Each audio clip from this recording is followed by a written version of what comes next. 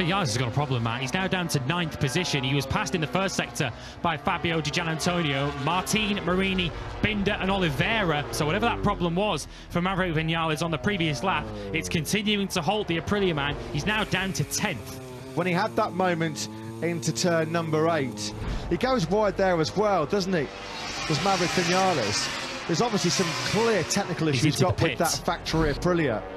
Yeah, he's pitted now as Maverick Vinales, so clearly a problem that's... Now look at that, look how low that Aprilia's in. That's like a chopper, isn't it? How cruel can you be then for Maverick Vinales? Another DNF.